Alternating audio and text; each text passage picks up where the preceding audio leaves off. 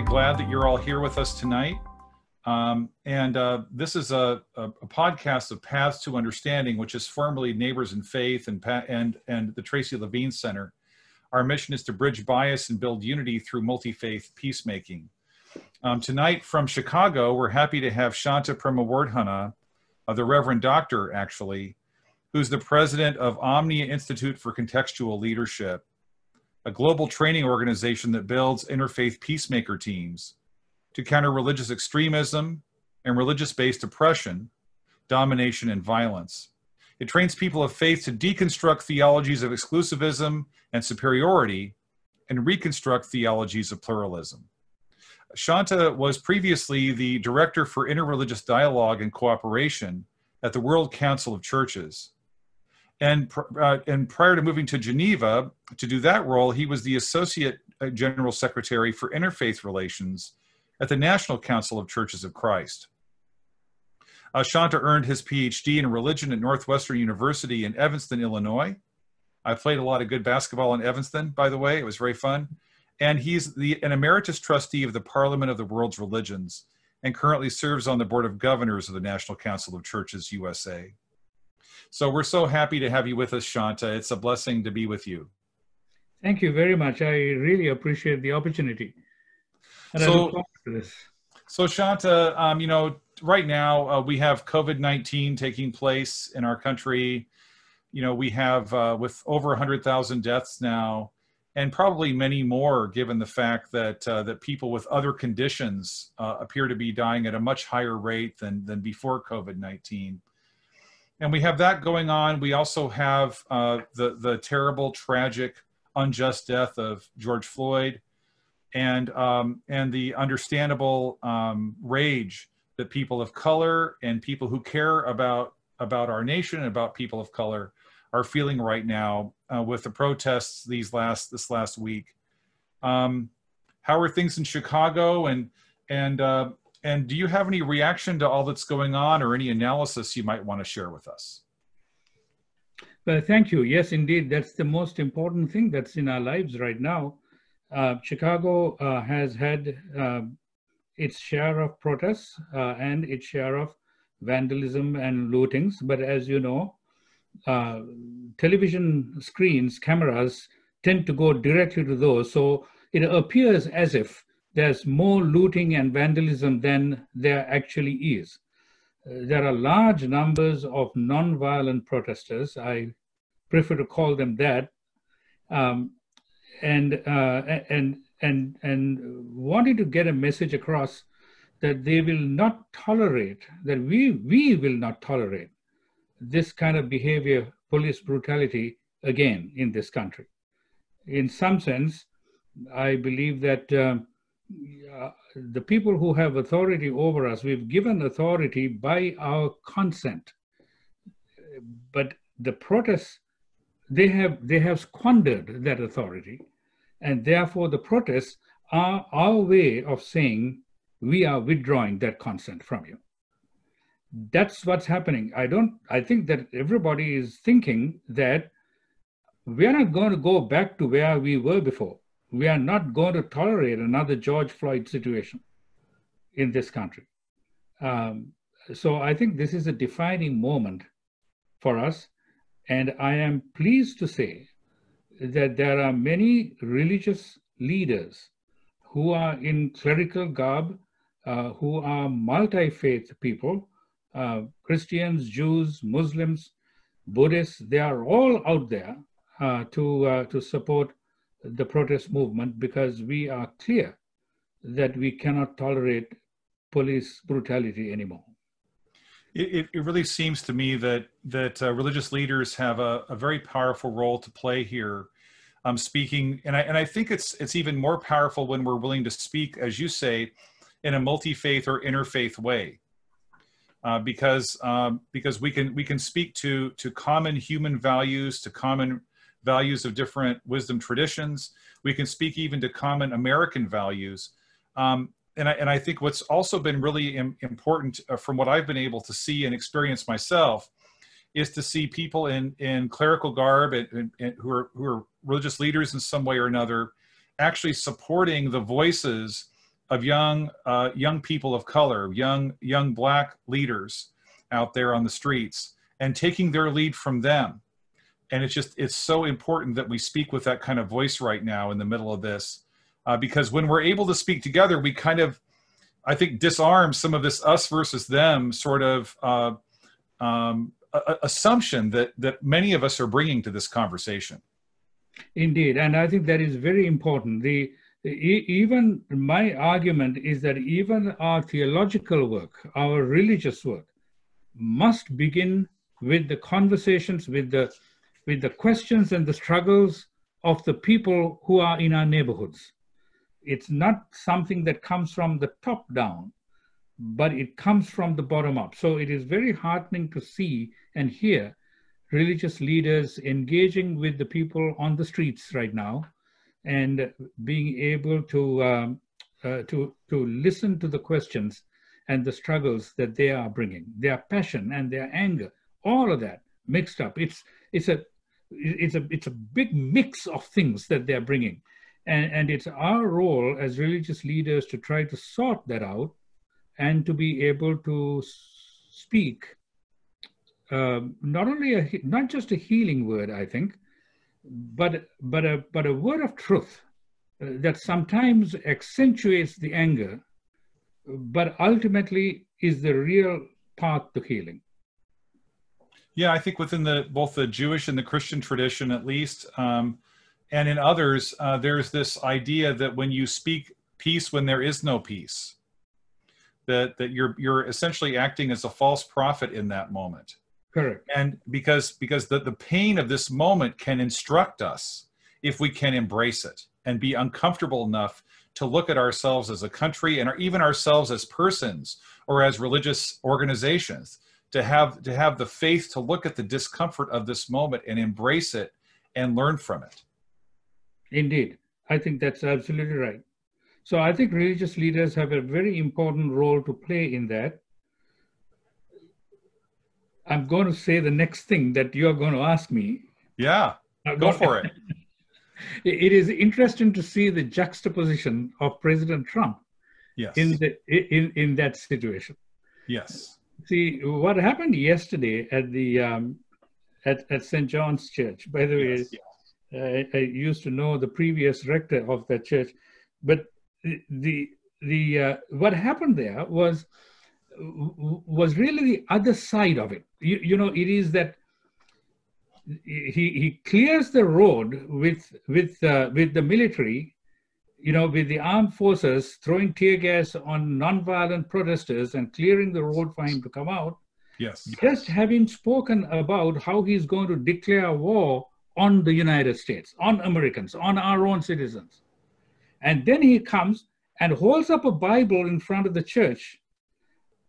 And I'm looking at that and saying, what a, not just what a sickening spectacle on the one hand, but on the other hand, this is what Christians have done throughout centuries.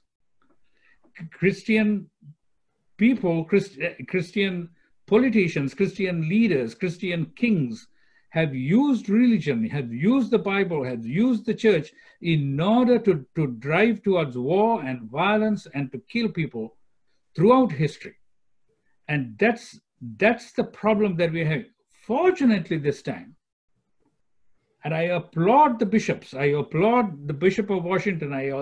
I just listened to the presiding bishop, Michael Curry, yes, in no uncertain terms, condemning that action as outrageous. So there was a time, though, when the bishops didn't do that. There was a time when the bishops were right beside him, like how some of the evangelical or right-wing leaders are praising President Trump for doing that today. Well, so, and this history goes back a long ways, Shanta, and I certainly look back to the Emperor Constantine essentially appropriating the church and even appropriating the symbol of the cross. Indeed. Saying that he had a dream that he saw a cross in the sky, and he said, by this symbol you'll achieve victory. And then began to capture soldiers and capture generals and baptize them before beheading them. And then, of course, about 500 years ago now, we have European kings and queens deciding to create a policy of domination and dehumanization toward people who are black and brown, toward people in lands that where they weren't Christian. And we saw that several popes created the doctrine of discovery, but really is a doctrine of dehumanization of people who are black and brown, and that it's okay, and even giving divine sanction to kill them, to enslave them, to take their land and property, to destroy their way of life. And that kind of divine sanction, of course, is extremely ancient. Pharaoh used divine sanction, saying that he was the son of the god Re. The Babylonian kings did this. Augustus Caesar himself claimed to be the son of the god Apollo. And so what Trump is going for when he does this rather crass and obvious move is he's trying to claim divine sanction for dominating people of color. Exactly. That's the story of the doctrine of discovery is something that many people don't know, at least don't know enough about. This was 1452, and doctrine of discovery is when the church officially sanctioned domination of other people. And this is when a 500-year history of colonialism began. Yes. And the atrocities of that period is very well documented. I don't need to go into that, but it's a terrible period of dominating African, Latin American, and Asian peoples, particularly, and the Native Americans of the United States, of America, of Canada, of North America. So that's a sordid history of violence sanctioned by the church that is there. So what is different, though, when we talk about how religious leaders today on the streets of the protests are relating with, learning from, listening to people who are marching, people who are angry, people who have questions and struggles around this question of police brutality, and their theologizing comes from below. That's a huge difference from the way that those bishops and those popes acted in those days. So I hope that this is a thing of the past. But when you have a Trump holding up a Bible, you kind of your heart skips a beat and saying, maybe we are not there yet. With this whole business of the protests, we are wondering, we are not there yet. And what does it take for us to get there? That's our big question. Yeah, I think part of it, Shanta, and this is such a complex topic, and I would have to be a lot smarter than I am to really tease it all out. But I've read a book by William T. Kavanaugh called The Myth of Religious Violence. And part of what he says in that is that quite often the role of religion is overblown in terms of some of our narratives about how European colonial powers, used their institutional, imperial power. And sometimes the European powers used religion in some ways as a scapegoat, as well as trying to claim divine sanction for their activities. And it's an immensely complex thing, because I do think there are times in Western society when we sort of minimize the contributions of religious traditions, or we reduce it, as John Locke did, to simply an individual belief, or we blame religion for all of our problems. So once I was on the street and in a protest, and this man said to me, he walked up to me, saw my collar, and he said, your God has been the source of all wars. Mm. And I said, well, brother, I have a little difference. I think it's a different G word that's the source of most wars. And he said, yeah, what's that? I said, it's greed. Yes. I said that the sin of the church is adding divine sanction to that because the church got some contributions from being too close to people in power. I don't know how you respond to that. That's true. That's entirely true. So I think the question is complex. Religion has been used by political power, but religious leaders have often allowed themselves to be used because Absolutely. they got something out of it. I've often said and known in my heart that religious leaders are also political leaders because they have a constituency that they must answer to, but they don't admit to being political leaders. That's the problem. So they have to, they not only do they have to please them, but they have to please the powers who will provide them with some favors. If any of us think through carefully and reflect on it carefully, any of us who are religious leaders, we will recognize our own culpability in that. It's very hard for us. We are all compromised in that sense, because we live in a capitalistic society where greed is the thing that drives pretty much everything. So how does the church extricate themselves from that?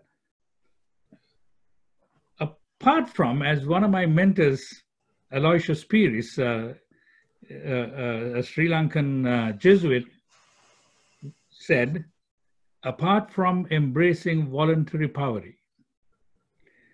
If you embrace voluntary poverty, you can do that. And this is what our religious leaders, all our religious leaders have done. But unless you are a monk like Aloysius Piris, you can't easily do that. This is our problem. So we are caught in it and we are compromised. Yeah, so Shanta, this is going a place I didn't expect it to go, but it's a place I'm really happy to spend a moment.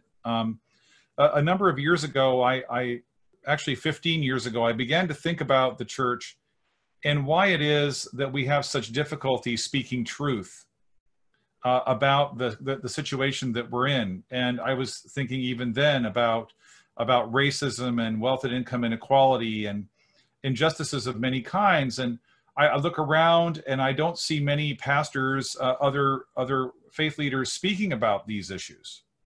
And in fact, what I witnessed was people in the congregations who cared about them actually being forced to leave the church because they were bothering people. They were disturbing people, much in the way that Jesus or Moses or Muhammad or Buddha or many other leaders have disturbed people.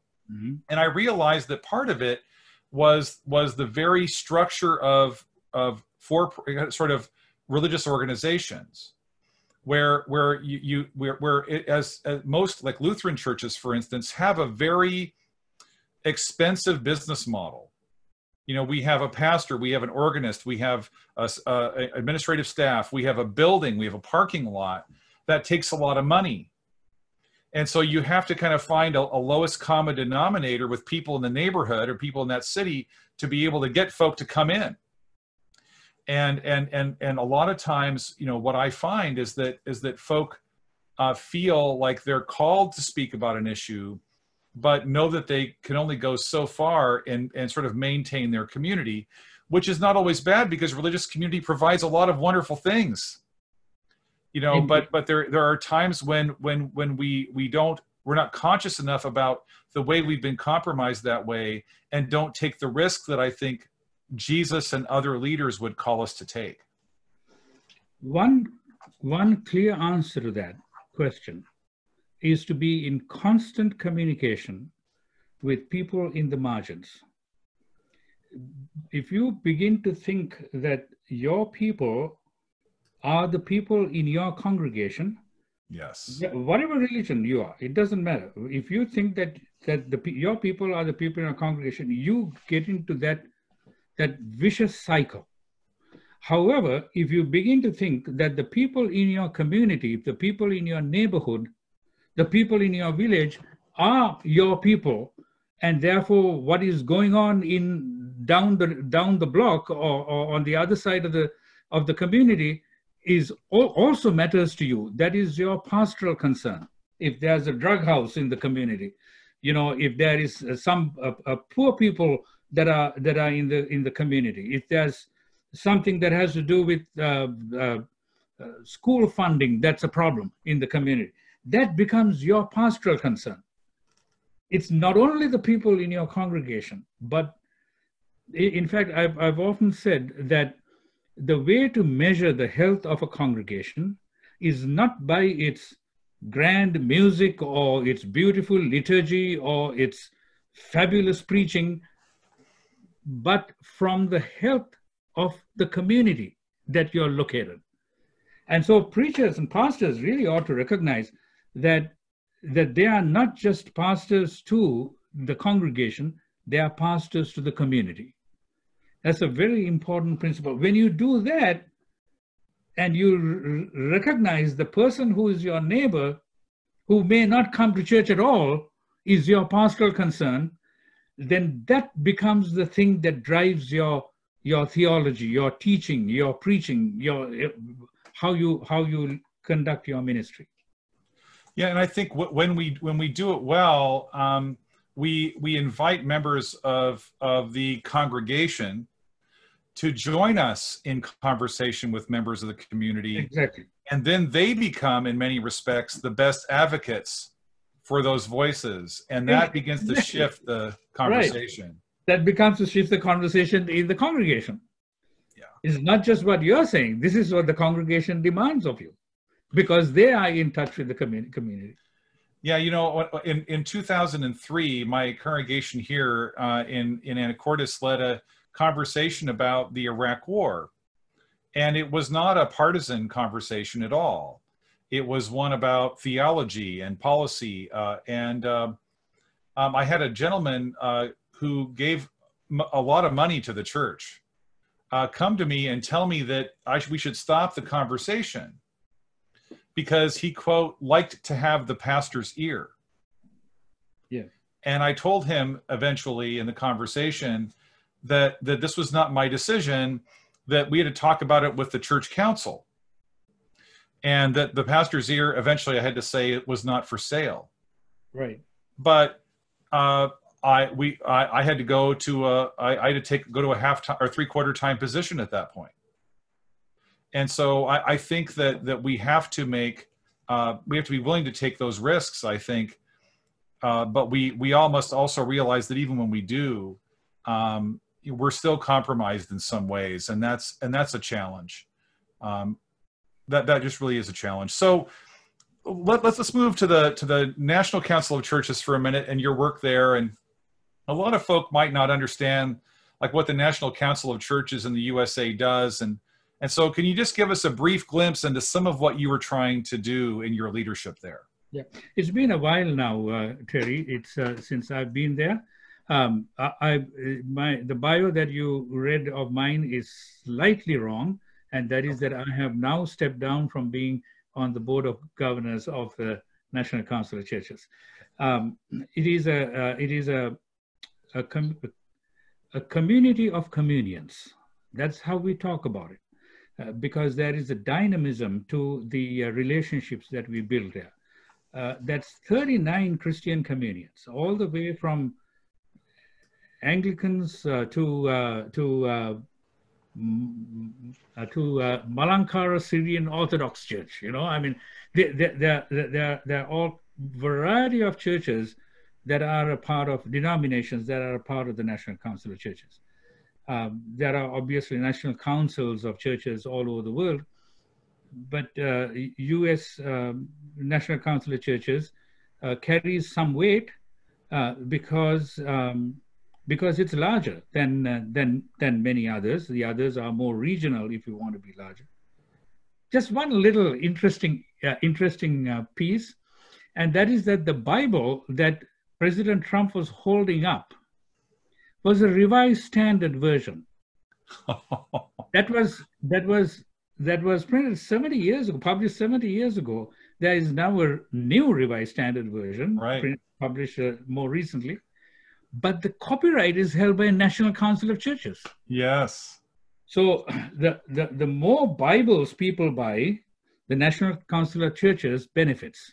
I think see. all your listeners need to know that, and go out and buy new Revised Standard Version Bibles.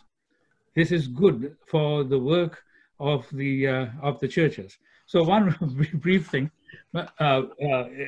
churches together. The purpose of a national council is to create unity among the churches, as Jesus said in Jesus' prayer of John 17, that they may all be one. That's the purpose of the ecumenical gatherings like that and organizations like that. And together they decide to do a variety of things, including justice and advocacy, including Christian education, including interfaith relations, including questions around climate change, variety of things like that, that the National Council of Churches works on, as long as it can work together with the 39 communions. Most of the mainline churches in the United States are somehow affiliated with the National Council of Churches. Well, and what that meant today, honestly, is that after the president, did that horrific, made that terrible authoritarian speech, drove the peaceful protesters out using violence, and held up that Bible, that not only did the local Episcopal bishop speak out against the use of one of her churches as a prop, not only did Bishop Curry write an excellent statement about that, but so did many other national bishops. Exactly. Support them in their discomfort with the use of that church in the way that the president did. So that unity actually helps all of them to speak with a moral voice at a national level, as well as local faith leaders and regional bishops doing the same thing. That is correct. And National Council of Churches now is located in Washington, D.C., right a block or two from the United States Congress, which means that it gives it a lot of opportunity to engage with the U.S. government. It's quite wonderful. And then, can you just share with us briefly, what the World Council of Churches is about, and some of the work you did through interreligious dialogue and cooperation there? Well, World Council of Churches, in terms of membership, is about 10 times larger.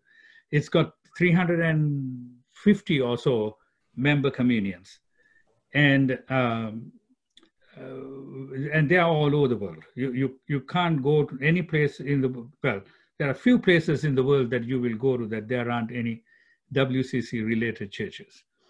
And they are Protestant and Orthodox and Anglican.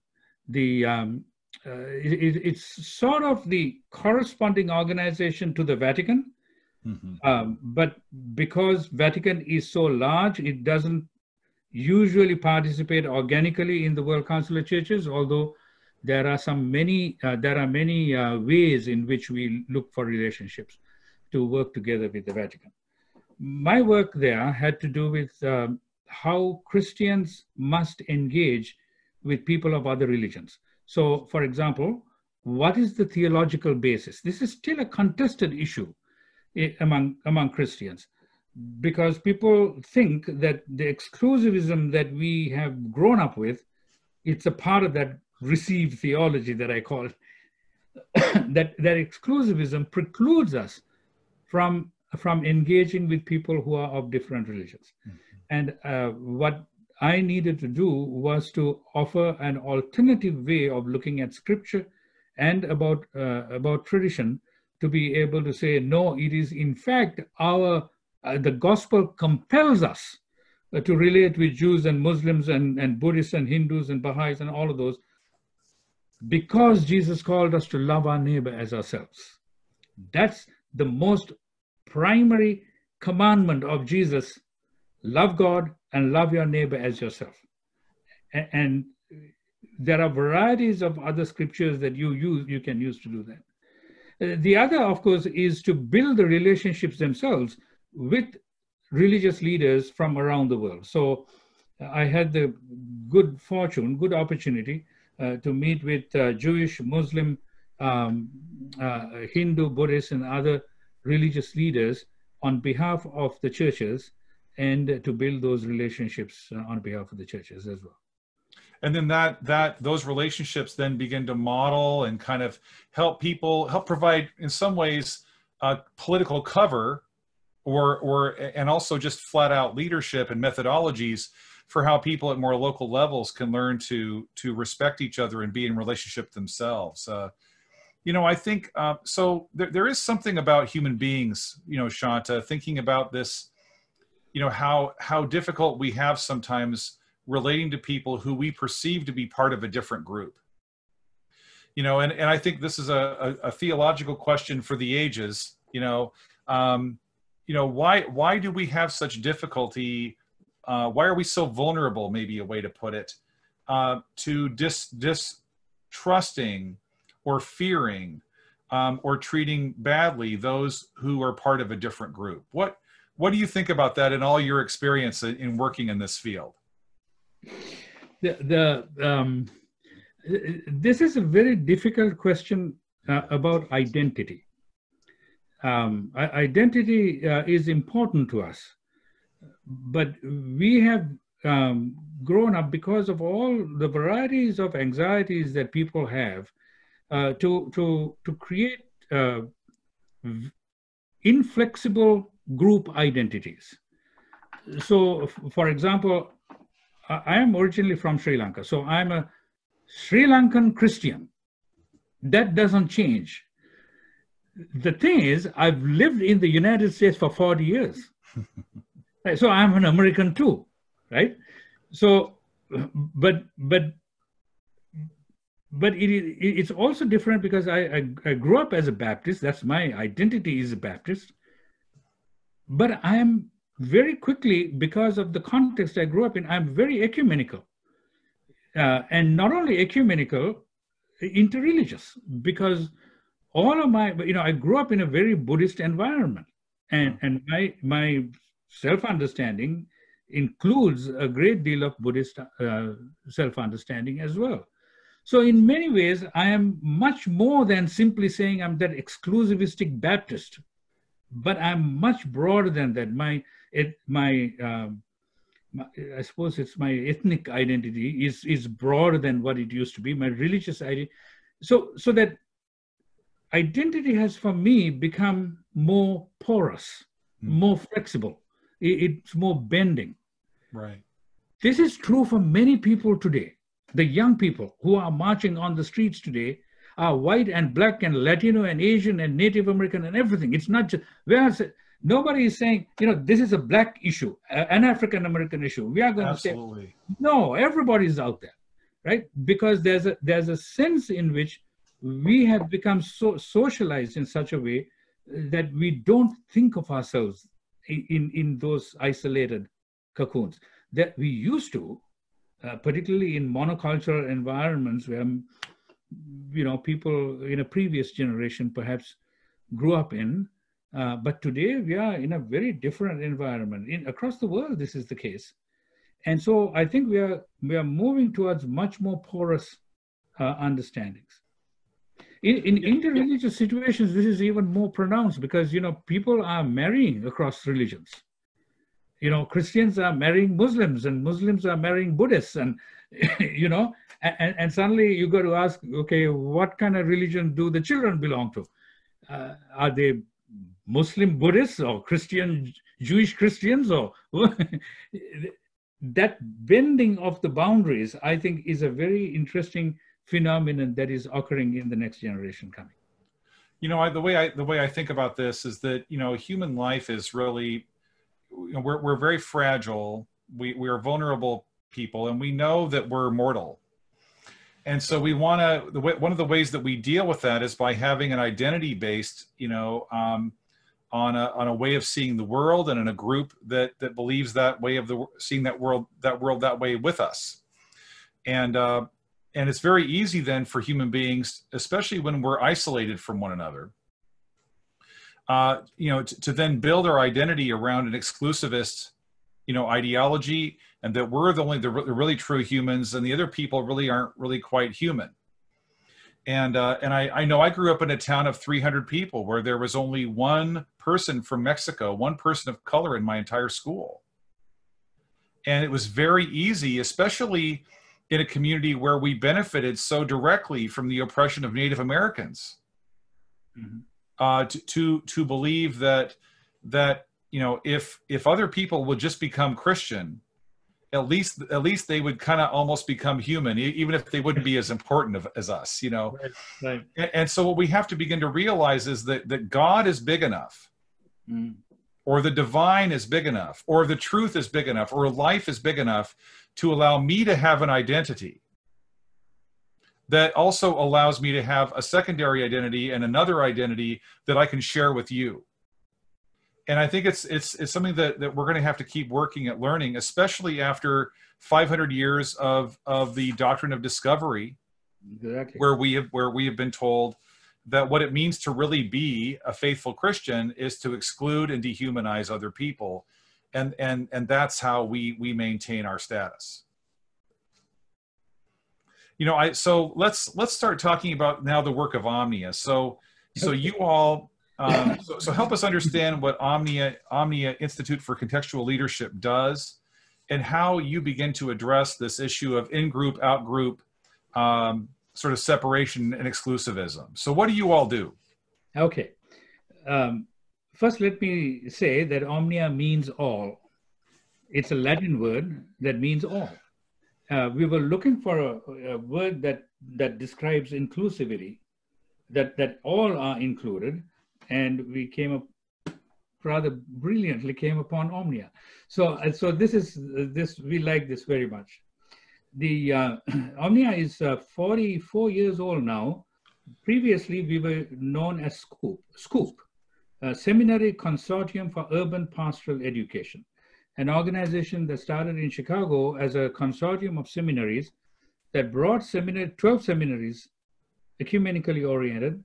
We brought them to Chicago to put them out into the streets of the city so that they would learn to listen to the questions and the struggles of the people of the city and to build a theology from there. That's the contextual theology that we were working on. There were a variety of reasons when we reached 40 in 2016 that we decided that it was important for us to shift now and take this out to the rest of the world. It had become quite successful in terms of the students who were going out to pastoral work in different cities, and they were able to use this method in their communities.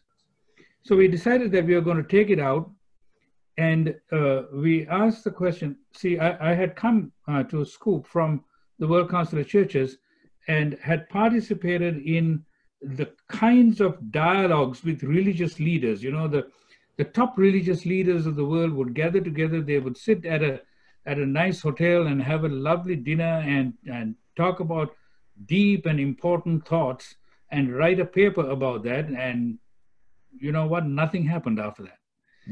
That's what we call dialogue. Yeah. And of course, it was easy because Muslims and Jews and Christians and Hindus and Buddhists and all of these people who come to this table are already inclined to build relationships with each other. So there is no issue, we pat each other on the back and say good things about each other, and it's fine.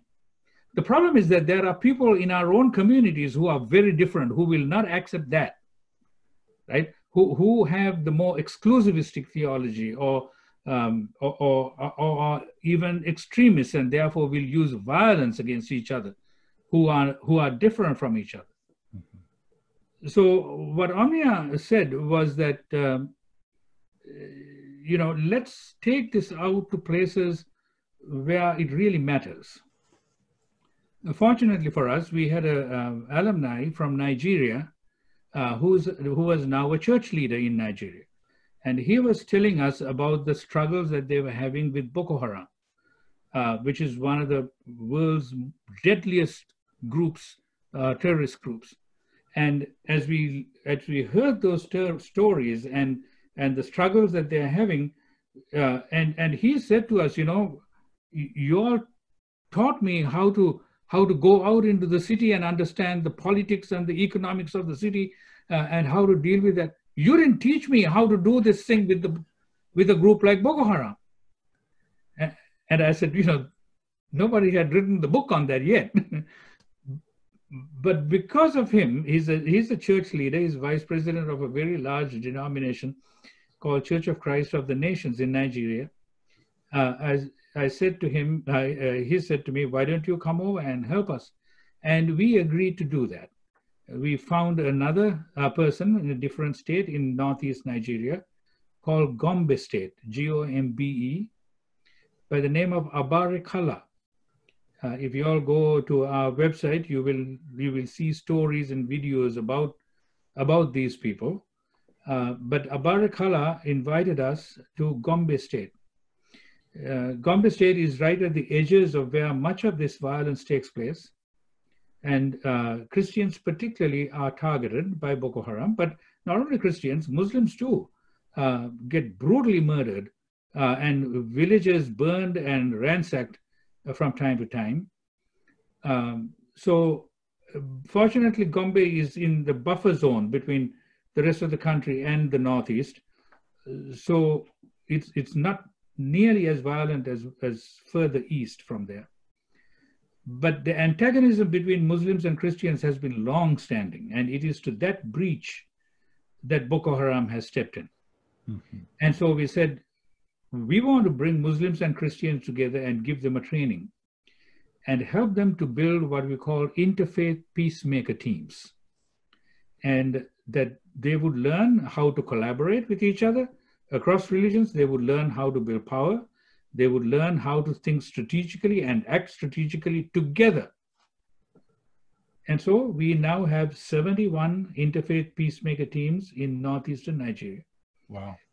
And they are doing some tremendous things, issues that come up from the ground, that are important to their community, issues that are urgent, relevant, and winnable.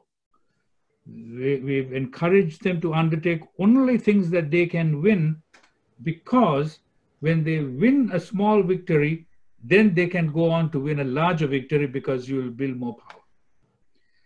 And so since we did that, we've taken the program out to Sri Lanka, where we have varieties of violence going on. Extremist Buddhists have been inciting violence against Muslims and Christians for a very long time. And then on Easter Sunday of last year, we had bombings of 3 churches by ISIS-related group. And that was a tremendous tragedy, shook the whole country up. And even today, the Muslim community is struggling because of that, because of the repercussions of that. Subsequently, we've taken the program to Bangladesh. Many of the people in our interfaith peacemaker teams there are in some of the worst slums I have ever seen in Dhaka. But there are 15 interfaith peacemaker teams in Bangladesh, 20 in Sri Lanka, and 71 in Nigeria. So that's what we do. That is such an inspiring story. And you think about all of those contexts in which you often have failed governments, or governments that are actively oppressing minorities in one way or another, actively seeking to set one against another, right. Based on differing identities. And then you get as some of the scholars will say, you start a cycle where the democracy or the government's not working, people try to ask for something, and the government doesn't do it, begins to oppress people, tries to scapegoat one group, pit them against each other. And certainly religious communities are vulnerable in those moments to being played, essentially, to begin to be pitted against each other. But what you all are doing is showing that they have common ground and common values. And I've been really impressed with our previous conversations, in which you helped me to recognize the power of acting together for the benefit of the community based on shared values and mutual relationships, and how powerful that can be to enhance the peace of the entire community. Mm-hmm. And that's really what I really see you all doing out there. It's really beautiful. Do you have any specific stories that you love to tell about some of those successes? Perhaps there's time for one. Maybe, I don't know if there's time for two. I'll tell two. Yeah. One of the stories I love to tell is about two women who came to our training in Nigeria. I think it was December of 2017. Mm-hmm. They came from the same village, one a Christian, the other a Muslim. And they sat together, they did what we call a one-on-one conversation. This comes from community organizing language that you might recognize. They did a one-on-one conversation to discover their shared interests. And then it was so good that they decided that when they go back, they're going to get other women to come together and pair up Muslims and Christians and build relationships. When I went back in the March of the following year, 3 months later, 3 or so months later, they wanted to talk to me because there were 22 women, 11 pairs, Muslim and Christian pairs who had come together and built relationships. In October when I went, there were 120. Wow. And they wanted to know what to do. Now we have this group of people, 60 pairs.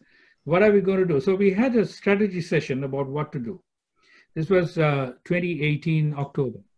In February of 2019, there was going to be a general election. And general elections always have pre and post election violence. And so the women said, what we ought to do is to try and stop the election violence. And so they decided to have a feast in January. They came together and had a community feast. They organized the place, brought some tables and so on, and everybody brought food and they ate and had a good time. And they invited my colleague Abare Kala to come and talk to them. And Abare challenged them to stop their husbands and their sons from committing violence. And they said, we are going to go on strike. If they go to violence, no food for you. And they stopped the violence. Wow. These women, 2,000 women who gathered together, said to their husbands and sons, if you go to violence, you're not coming home. And, that is so great. And because they were all together in this, they were able to do it. If it was a single person, they couldn't do it. If 2 or 3 or 10 people did it, they couldn't do it. But when the whole community joined together to do it, it was different. And that's sort of the best story that I have. Oh, that's such a lovely story. And you know, the thing that's so, well, there's so many things that's so cool about that. And including, like, we all know that when women are lifted up into leadership, that completely changes an entire community as well. Incredible things happen. Really. I mean, I have no idea why, I can guess, but incredible things happen. Let me just tell you one other thing about this period of COVID that we are in. Yeah. Gombe State did not have so many at the early stages, so many cases at the early stages. So they did not go into curfew or lockdown like other places did. So there was a period of time when we were able to get our, we call them IPTs, Interfaith Peacemaker Team leaders, together so that they could go from village to village and tell the imams and the pastors to use their megaphones to tell the people how to do their hand washing for 20 seconds, how to stand apart, 6 feet apart, with the social distancing, you know, all of those kinds of things. And we wrote a little manual to give to them. And we said, you don't have to go do that. You need to get the leaders together, the imams and the pastors together, and they can use their pulpits to get this message out. And they got a whole group of nursing students together so that they could speak with some authority on these matters. And they went out to all of those villages and got the imams and the pastors together and told them, this is what you need to preach. And they did it. And some of the traditional rulers said, the government came and told us this is what you should do. They were nowhere near effective as you guys coming and doing it. The interesting thing is it's Muslims and Christians together doing this. Yes. Yes. That's what makes a huge difference. So in this country, I mean, Shanta, I think when you and I were in Chicago talking at the coffee shop there, we know that in the United States, when we go and engage with particularly a lot of Christian pastors in this country and a lot of Christians, they somehow think that interreligious relationship, that multi-faith, peacemaking is somehow to set aside their faith, right? And part of what we talked about that day is that in our context here, one of the things that we have to grapple with, again, as we've mentioned several times now, is Christian white supremacy. Whether it's in a soft form, like Christians are just the best, or whether it's in a hard form, like people that are different need to be hurt or go away. So how do you use this term, like receive theology? Like, what's your methodology about helping people to begin to understand that Christian white supremacy that we grew up with, that we didn't even realize was there? Like, how do you begin to help people grapple with that? One of our colleagues, we have a resource team, Terry, that has 20 really good leaders and scholars in there. One of them is Janine Hill Fletcher. She is a professor of theology at Fordham University. Not too long ago, maybe 3 years ago or so, she wrote a book called The Sin of White Supremacy. And she makes the theological case for why white supremacy has an antecedent in Christian supremacy. Yes. That we have to dismantle Christian supremacy before we can dismantle white supremacy. She makes a very persuasive case for that I have begun to understand that is true, that is correct. Whenever I make even the slightest suggestion that is the case, there's a thing called Christian supremacy. This is not a part of the Christian gospel. People get worried about that. People think we're giving up on the gospel. No, it is not, because the gospel is not about supremacy. It is in fact about humility. It is about taking the servant role that Jesus exemplified for us. It is about building power, but power that comes from below, not from above, and to be used for the sake of justice and not for the sake of domination or oppression. So to be able to understand that is very difficult, and we're still struggling with that question, trying to figure out how best to get that message across. The other thing that you raised just now is that a lot of people think that it is when you relate with other people or people of other faiths, you are giving up or diluting your faith. I want to say, as one who has practiced interfaith dialogue and relationships for a whole lifetime, that's nothing further from the truth. In fact, your faith gets strengthened, solidified, it's tested, and you come out more refined and more solid. So this, I think, is something that people really does not understand. And it only comes if you engage with people who are of other religions, that you begin to understand this. Shanta, the way I've been, working at this issue for a long time in my own ministry, and it is truly difficult.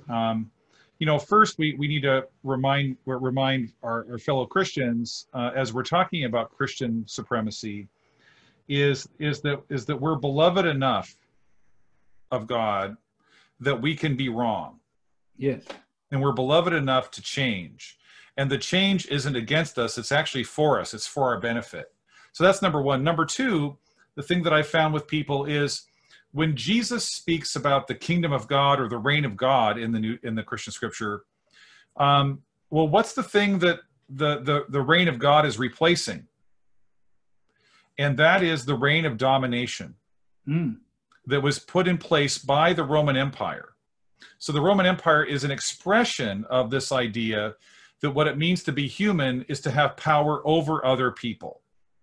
And that what Jesus was offering was an alternative vision that we're going to live out the reign of God, which is the reign of mutuality.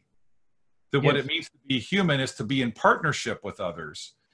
And so that's why it was so important when the disciples were fighting over who would be number one, who would be Jesus' vice president when he entered into Jerusalem to become the president.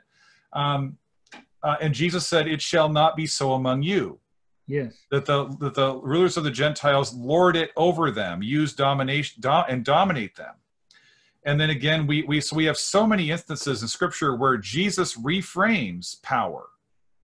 And he talks about the reign of God being about how we work together, how we are partners and servants with each other, instead of trying to do a dog eat dog, winner take all kind of human society. And so I think a lot of times when people see that the thing that the reign of God is replacing, they can begin to think, oh man, that's the way some of our own society is working. Yes. But it takes a long time for people. We have a lot of work ahead of us, Terry. Yes, we do. Yeah. we need more of us doing this work.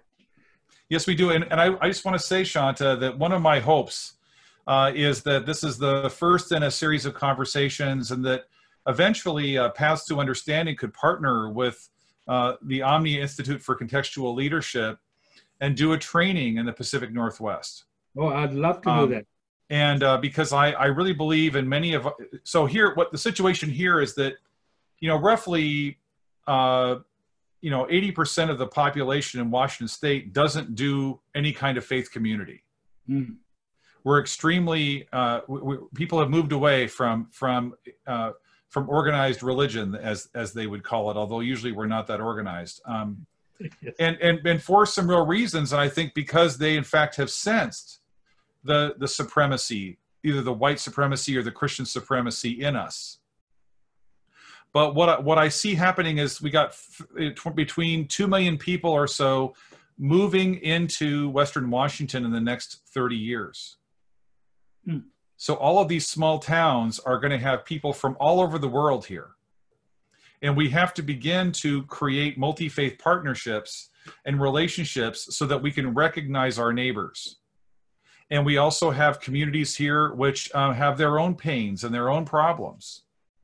And how powerful it could be if we had some multi-faith peacemaking teams at work on the ground here, learning to listen to the people most impacted by problems, instead of having white people impose their imaginary solution on others.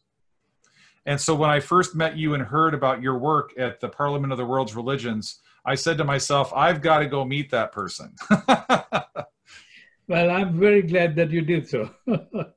So I hope that sometime, when COVID is getting a little bit more into some kind of resolution, but even before then, perhaps we can have some webinars together to help begin to build an audience for some of that peacemaking. And I'd love to hear from some of the leaders you have around the world who can inspire us to see that just because we're not the majority in terms of people who are of active religious community, that we still have a lot of power that we can have with each other to benefit our larger community. One of the things that we are planning to do is to have not just some of our leaders, but some of our leaders who are at the grassroots, to be able to speak to the kinds of questions that they are dealing with. I think that will be very illuminating for a lot of people. Well, Shanta, I so appreciate this time with you tonight, and I just want to remind everybody that we're going to have a show next week with some folk from the disability community to talk about the way COVID-19 has really helped reveal some of the biases against people who happen to have disabilities, as my mom indeed had one. So we're looking forward to that conversation next week. You can learn more about our work at pathstounderstanding.org. Please encourage you to watch Challenge 2.0, hosted by Jeff Renner on our YouTube channel. We are continuing our Facts Over Fear campaign to counter anti-Muslim bigotry in the United States. And of course, we're setting some time aside right now, especially to lift up that we also believe Black Lives Matter. And we say that with great pride and with no apology. And may all of us continue to pray for and to work for a resolution to the institutional and structural racism that the people of color in this country experience. But as we all continue to do that, I say farewell with be well, be calm, and be good to your neighbors. Thank you, Shanta, very much. Thank you. Thank you, Terry. All the best to you. God bless. Thank you. Have a good night. Thank you.